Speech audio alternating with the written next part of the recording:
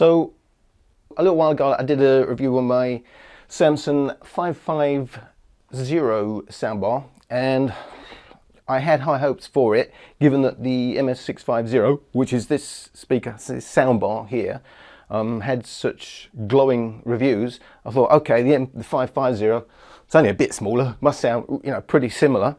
I'll go for that. It was like £100 cheaper. Turned out to be a big mistake, and it was really unbalanced. So yeah, you could get really clear sound on it, and when the people were speaking, yeah, crystal clear and blah blah blah. But as soon as you got some sound effects come in, they drowned out the voices, and you had to start turning up to hear the voices, and then that made everything too loud. It was unbalanced. And since then I've actually seen some other serious online reviews say similar things. So I got the MS650, thought I'd take a chance, should have got that in the first place. Long story short, I have to say I'm really happy with it. I'm not saying it's the greatest speaker ever. If that's what you're thinking, oh, is that going to sound absolutely fantastic? It's a surround sound soundbar. No, because at the end of the day, surround sound has to surround you. So I like this. I think it's really well balanced. You get fantastic clarity in the speech. It's got a really crystal clear high end, maybe slightly harsh. A really good low end when you need it. Not like a huge subwoofer, but yeah, some really decent slam there when you need it. But at the end of the day, this is like having really wide, great depth stereo. Don't get confused by the term surround sound. I know this is actually a 3.0 speaker. In other words, you've got dedicated center speaker when the soundtrack allows, and you've got left-right speakers. But it's not going to surround you as such, but it's going to give a wide, immersive sound to whatever you're listening to. But it's going to be more like stereo than a surround sound, although it does have true surround sound decoding. So that's my long story short, because people always say, why do I have to wait for the end of the video?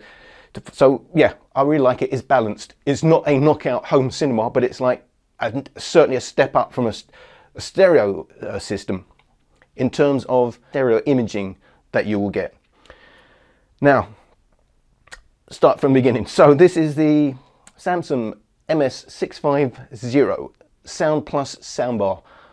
What does Sound Plus mean? Well, so Samsung came out with this range, and they're saying, well, with our new range, you don't need a subwoofer. Of course, that's marketing speech, because at the end of the day, you need a big box to get really low-end grunt.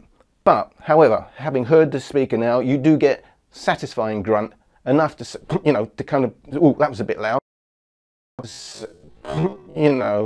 To kind of, oh, that was a bit, but yeah, it's definitely not that low end. Now, it's rated from 40 hertz to 20,000 kilohertz, 40 hertz, and that sounds quite reasonable from what I'm listening to. It's pretty deep. However, bear in mind that, for instance, the soundbar that you can add to this, that would go down to 27 hertz, and there is a significant difference in the effects that you will hear and how you experience them, because the lower you go, the more you feel it in your gut. So the MS650 has 9 speakers. They are arranged in sets of 3. So you get, for each set, you get 1 tweeter and you get 2 subwoofers, and they're arranged in 3s. So there's a tweeter subwoofer to the right, a tweeter subwoofer to the left, a tweeter subwoofer for the dedicated center speaker. So that ties the speech to the TV, and it's really effective. The tweeters are a little bit different from a normal tweeter, because they start from 600 to 700 hertz going up to 20,000 kilohertz, which means, according to Samsung, most of the speech will be handled just by the tweeter, which they say, rather than the subwoofers handling a lot of the speech, which normally they would do, which means, according to them, you get more clarity on the speech. And I certainly think the main thing about this speaker definitely is the clarity of speech that you never lose, no matter how loud the sound goes. Almost to the extent, I have to say, it may be slightly on the harsh side.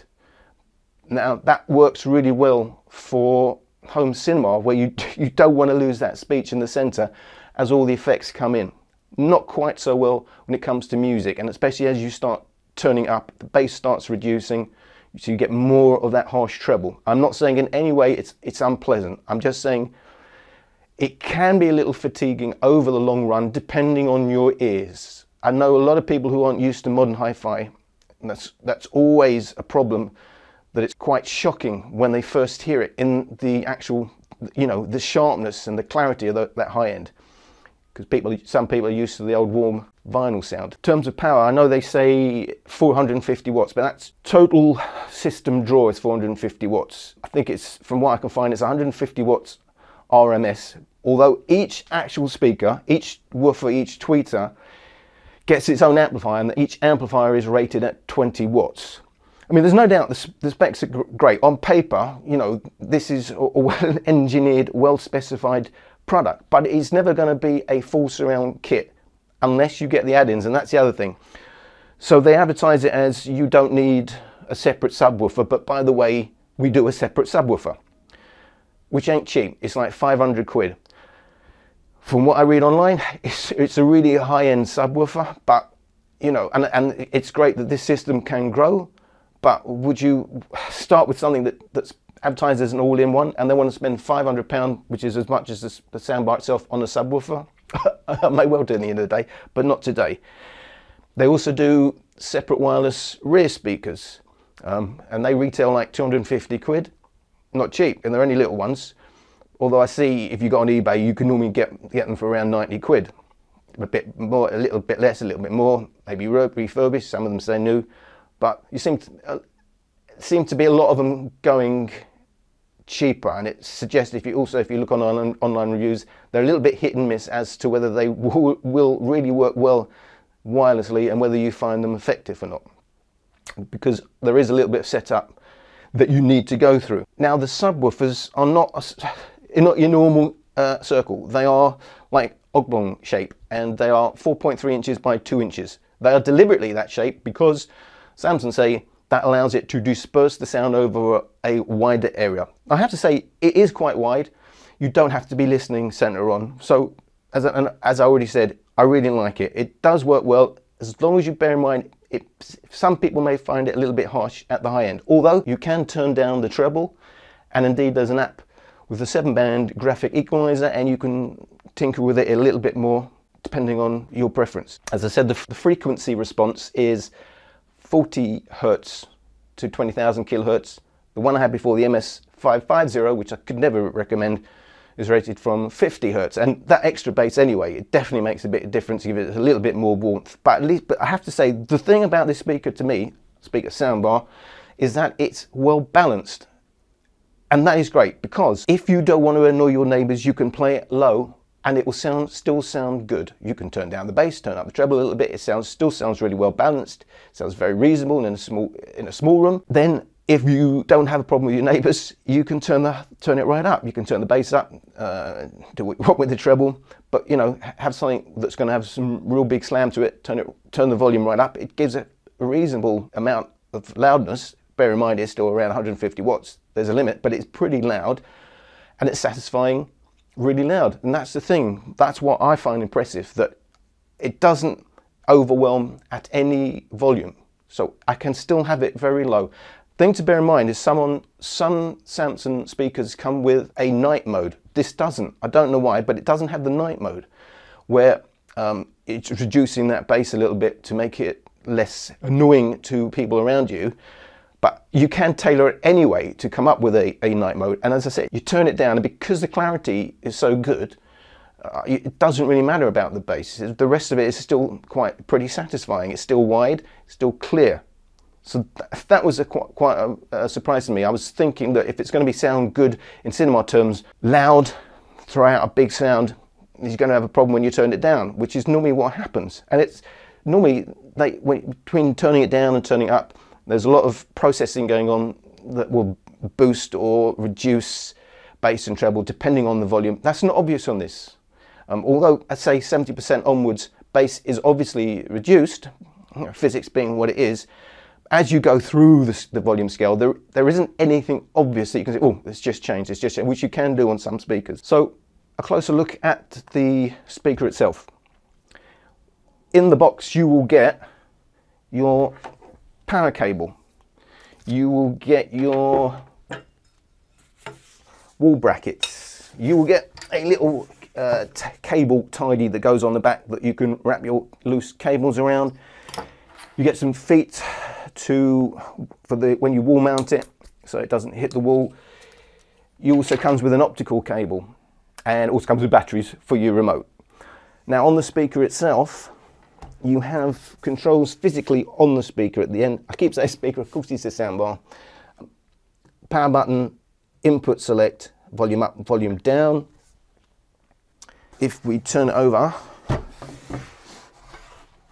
on the back. So we've got the power in for its own power cable, but we've also got a separate power in which is for a Samsung TV. So this makes most sense with a Samsung TV, not least because you can pass through the power. So you have one power going in there, one coming out to the TV, so you're not doubling up your power leads. Also because the Samsung TV remote can work wirelessly via Bluetooth and Wi-Fi with the soundbar, and also because the TV remote will also work the soundbar. So it makes sense, you know, if you don't have a Samsung TV, but if you do have a Samsung TV, even more reason to go with something like this. So you've got your pass-through power, which I understand only works with a Samsung TV, but don't quote me on that. Then you have your optical in. Now, first thing I want to say, the one thing I don't like about this design is it's awkward getting cables in there. You've got your first cut out, and then you've got a second cut out, and you've got to come at an angle, and you can get angled cables, yes, but personally I find getting things in there, because you've got to come at an angle to see what you're doing, I find that quite awkward. You've got your optical in. You've got your wireless. Now, it says wireless, and what it looks like a USB input isn't a USB input. This is for a wireless dongle, which is specifically to work with the wireless subwoofer and the wireless rear speakers. So that's a little bit confusing. You then get your auxiliary in, so that's a straight analog input. You've got your HDMI out. This is ARC, this is audio return channel. So that means on this particular HDMI connection, it's a two-way communication. So you can have one cable between the Samsung soundbar and the Samsung TV, and you can have two-way communication. For instance, if you had all your other HDMI peripherals going into your TV, you still only need the one HDMI coming out of your TV into the soundbar for your sound. You've got your one HDMI in. So maybe, you know, if there's a weak point, that's one of the weak points. You've only got one HDMI in. One more would have been nice. You do get 4K pass-through on this.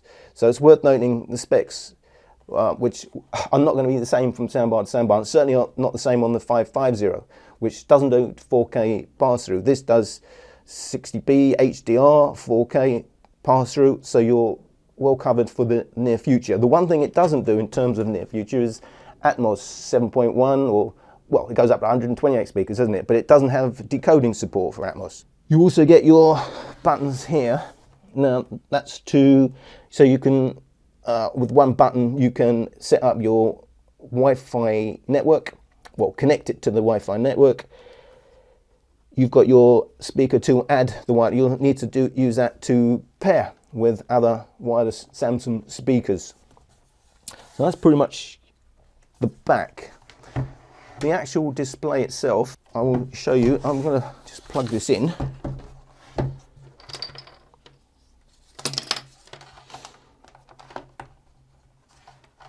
Already you can see why that's awkward, because there's only one way you can do that.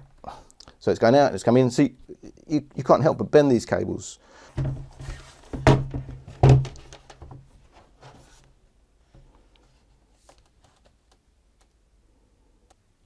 We turn it on, and the display is all in this little bit on the right hand side. So you may or may not like the fact that it's going to be in your face. I think to the right, so you don't always look at it, is not a bad place, but it's a little bit on the small side. So it's coming in. Digital in would tell me the inputs. You can cycle through your inputs. Digital in, auxiliary, HDMI, Wi-Fi, BT, Bluetooth. Those are the inputs. You then can adjust your treble. So if I hit my options button, it tells me treble, and then rather than hit the volume or bass button, you then have to use the circle implement in the middle. So I go back to treble, and then I can use my treble down, down. Then that will go off after a second. If I want to adjust the volume, this is the bit I like, because it's not a straight, I haven't had a remote like this where it's actually a movable little lever. So I can go up in the volume, I can come down. I know it's definite. So even if you are in a dark room and you're feeling for the remote, you won't ever get it wrong between the volume and the other buttons and the bass button, because it's comes above the surface and is flickable up and down. That I really like that. So there's no fiddling and trying to quickly get your eyes on what exactly you're looking at. You can do it all by feel. And if you don't press it full up or down and you just hit it straight down, that's an easy way to mute it. So I just click it straight down and it's muted. Click it again, it's off. I quite like that. I think it's a good design. Same for the bass. Now, if I got to be careful with the bass, because, for instance, if I say turn my bass up,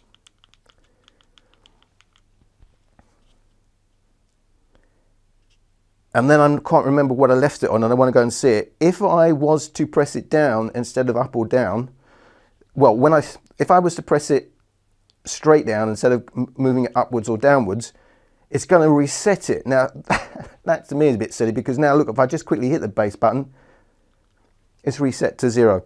That's a bit silly. So you've got to remember not to push it down, otherwise you're going to reset it. On the remote, you also get to use your surround mode options. So just hitting surround one time will tell me if it's on or off. See now that it's on. If I wanted to turn it off, I'd have to hit it a sec again. If I come to my sound mode and it's telling me it's in surround mode, if I hit it again, it doesn't say standard, and then I can cycle through my other options, and just by leaving it on something, it will go to that option. Smart mode is completely separate. If I now switch it to smart mode, the other surround mode that I hit will be disabled. So if I go to smart mode, first of all, it will tell me it's off. I then have to turn it on. So that now disables the other surround mode. So it's a little bit, you've got to think about it, because you just think, oh, you're either in surround or you're not. And you'd think smart mode was just another surround mode. It's not. It's two separate things. So smart mode will automatically change the sound to what it thinks is being played. And it works pretty well. It's pretty dynamic. If I hit smart mode, it's either on or it's off. So I've now got smart mode off, but I've got to remember surround's off as well. So now it's in straight stereo mode. So a little bit thought goes into it. Now, I have to say, as far as the sound goes, on first listen and for a quick impressive sound, smart mode works really well. It definitely widens the sound stage to its maximum in terms of not just left and right, but up and down. That's noticeable. That if I hit smart mode, the speech seems to be tied even more to the center of the TV rather than lower down where the actual soundbar is. However, and it sounds good, it sounds really dynamic. But if you really have a good listen, you start to hear the processing and you start to hear hollow bits in the nature and unrealistic elements of the sound. So over the long term, as your ears start adjusting, I actually found the sound mode that I preferred is standard surround. And standard surround means you're actually getting what was actually on the original track. It's going to be decoded to 3.0, and you're actually going to get what was meant for the center speaker on the center speaker and what was meant for left and right on the left and right. Over the long term, I found that was the best way to listen, and I've just left it on that mode. That was the basic overview of the what you're going to be, in real life, how you're going to be using the soundbar. However, there is another way to use it, and that is with a pretty decent app. On this app, you can use a 7-band graphic equalizer. You can add other speakers to the multi-room setup. That's the other thing to remember. This can be part of a Wi-Fi multi-room setup. You can connect to your phone via Bluetooth, but Wi-Fi is going to sound better. And not only that, you can have multiple speakers in multiple rooms and set them all individually, all done on the app. You can also do the same elements that you would do on the soundbar, such as adjust the bass and treble. And by the way, if you add a subwoofer, you get a wider range that you can adjust on the bass. You can also rename speakers in the app.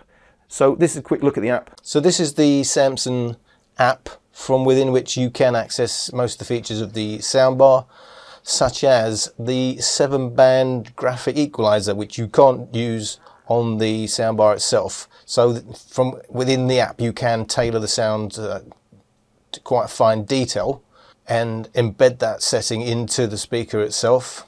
You can also access the basic bass and treble, which you can also adjust on the soundbar itself, but it's kind of easier to do it within the app itself.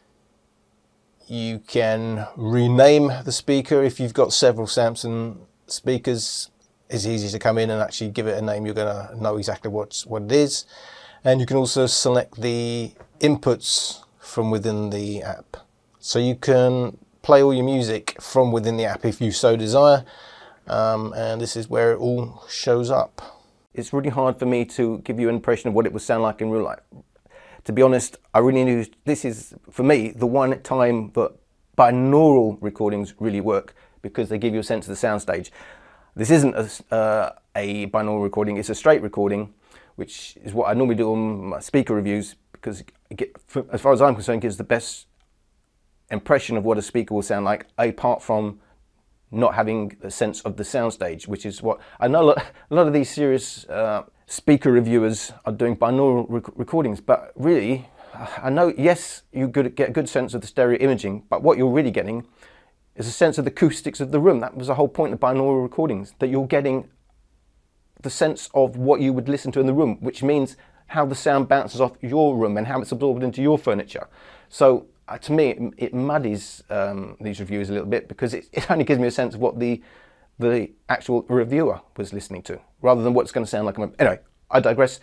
The point being, these aren't really going to give you a great, if you've no idea what the speaker is going to sound like, it's not going to give you a great idea, other than comparative to if you've got nothing at all. So here I'm going to give you a quick comparison between if I'm listening to my TV, if I'm listening to a cheap soundbar, which in this case is my Kit Sound Ovation soundbar, and then with the Samsung. So, you know, these are not great in-depth speakers, because unless you're listening on the 5.1 surround sound system, or I'm making a binaural recording, you're never going to hear what I hear. It's just going to give you an idea if you've already got some sense of what your TV sounds like, or a cheap one sounds like. This is and as I say, the main thing about this is the balance from low to high volumes. It stays balanced. You never lose that speech. It's the clarity of the speech. But in the end, you might find that clarity is a little bit wearing. But personally, I like it, because it means I get great clarity at low volume. So I really like that. So this is a quick comparison between a TV, a cheap soundbar, and the Samsung soundbar. They're hiding something. What? You don't know that? They lied to us. We never escaped.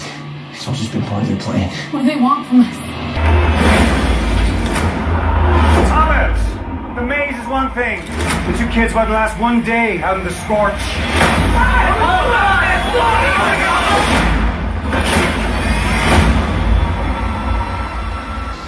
What the hell? The course of your lives will determine the course of humanity.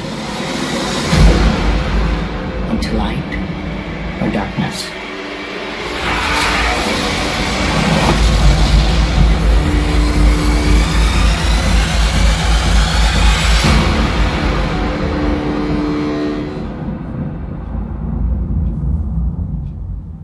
Now, when we went through if you're still watching, by the way, when we went through the various options on the surround sound modes, you can see, so you get the different options. You get the standard, which is straight decoding as the actual track itself was, but then you get clear audio, where the actual speech itself, the range in which speech is increased relative to the rest of the track. So again, speech is supposed to come even more outside of the original track to make it even easier to hear. You get a music mode, where if you are listening to music, and by the way, music does sound pretty good in this, apart from it's a little bit harsh. It's not, you know, it's not like a real serious stereo, but it's very pleasant, goes to decent volumes, you get a decent sense of stereo imaging. It's not going to replace a hi-fi, but it does it well, and the point being, a lot of soundbars do not do music very well. It is a pleasant listen on this.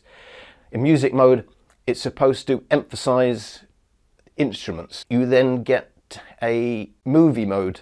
Movie mode is supposed to heighten the sense of realism. Now, of course, that was what the original track in Dolby or whatever you're listening to was meant to do, but it's there if you want to have a listen to it. You also get the sports mode. Sports mode is supposed to give you a sense of it being within a stadium. If you're listening to, say, a football match or rugby match or soccer match, it's supposed to emphasize the sort of echoing you'd get within a stadium. You know, these are all fun to play with, but at the end of the day, I just end up being on standard mode because it works best with most things. At the end of the day, that was the original soundtrack. I think it works. So this is a comparison just to give you a sense of the difference. You may or may not hear the difference in this short clip, just to give you a sense of the different modes that you can use on the soundbar, on the Samsung soundbar. They're hiding something. What? You don't know that?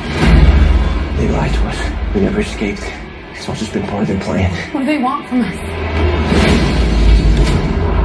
Thomas! The maze is one thing. The two kids wouldn't last one day out in the scorch.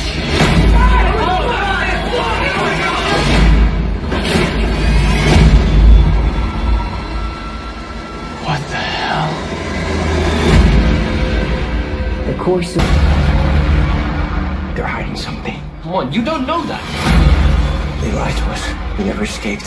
It's all just been part of their plan. What do they want from us? Thomas! The maze is one thing. The two kids wouldn't last one day out in the scorch.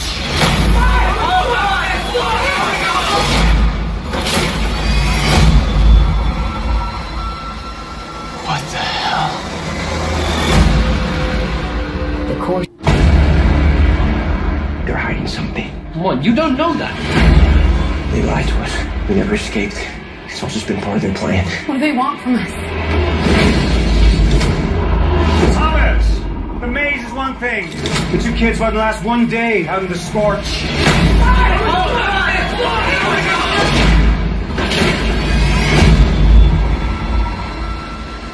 What the hell?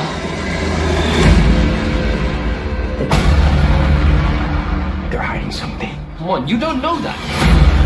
They lied to us. We never escaped. It's all just been part of their plan. What do they want from us? Thomas! The maze is one thing. The two kids wouldn't last one day out in the scorch.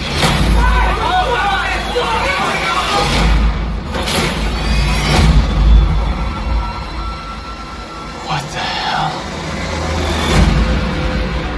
The course... They're hiding something. What? You don't know that? They lied to us. We never escaped. It's all just been part of their plan. What do they want from us? Thomas! The maze is one thing. The two kids wouldn't last one day out in the scorch.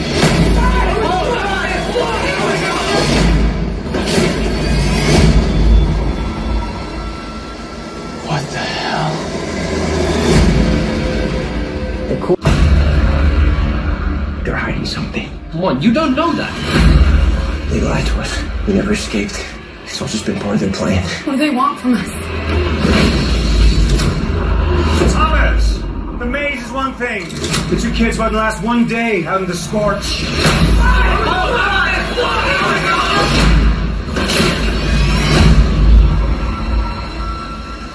What the hell? The course...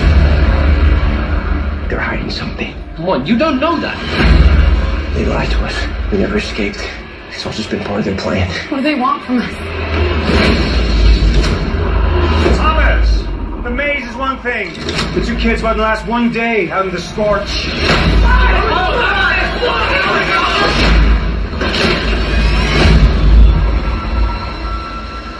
What the hell?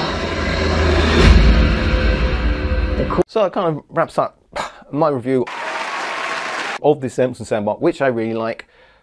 Just other things of note: if you want to hang it under your TV, you can get a bracket that will allow you to drop this just below your TV in a single bracket. So the TV is, you've got your TV on the wall and that just hangs from the TV on this one bracket. Personally, I would really like to know if what I'm listening to is actually in surround sound or not. I would like the option on the LCD to tell me if I'm listening to a straight stereo or I'm listening to something surround sound encoded, or if it's something that's not actually supported. For instance, Atmos or something like that. It doesn't support everything, but it does support the main 5.1 Dolby modes, etc. HD audio recordings. It does support the most of the things you are going to encounter out there at the moment. It's got bass distortion cancelling technology. Now, it's described as the distortion that you will get as you go up, as you get more and more bass. The wave that it creates, the technology creates an anti-wave, so it cancels out what it predicts will be the distortion that is about to occur. The idea being it sounds more sharp, more refined, less of the distortion you can hear on poor speakers as you go up the volume. Does it work? Yes, I do hear a lack of distortion, but bear in mind they are lowering the bass as you go up the volume anyway. So it's kind of, is it the reduction in bass or is it the technology that's actually making the distortion less apparent? So yeah, I think I've covered all my thoughts there. Just to say again, this is a great soundbar. It's slightly expensive if you get the retail. I didn't get retail, I got refurbished. You can now get some decent bargains on eBay, for instance, refurbished or, you know, nearly new, now at a reasonable price level that I think reflects what you're actually buying, because you're not buying a surround system unless you're going to add all the really expensive gear to it. What you're buying is something that's like kind of like stereo but really immersive, plus really good clarity in the speech. That is what I get most out of this. Now that, as I said, to some people may be harsh, but to me, there's never a point in which you can't actually hear what someone's saying, which is often happens in the soundtrack with lots of action going on. That is the strong point of this speaker, and you can tailor it. You've got the 7-band graphic equalizer, plus bass and treble controls on the soundbar itself. So it's a great immersive soundbar, but more like decent, good stereo, rather than a surround where sounds start coming from the back and you feel like you're in it. You don't. It's in front of you. But it's a great upgrade if you've got nothing, and it's a good buy if you really want something compact, all in one, which is really what this is all about. Although you can add the other elements to it, it's about having something that's all in one. So I thoroughly recommend this speaker, and if you were thinking about this or the 550, it's a no-brainer. The 550, really unbalanced, really unsatisfying. This well worth the money. So I hope you got something out of that, and thank you for watching.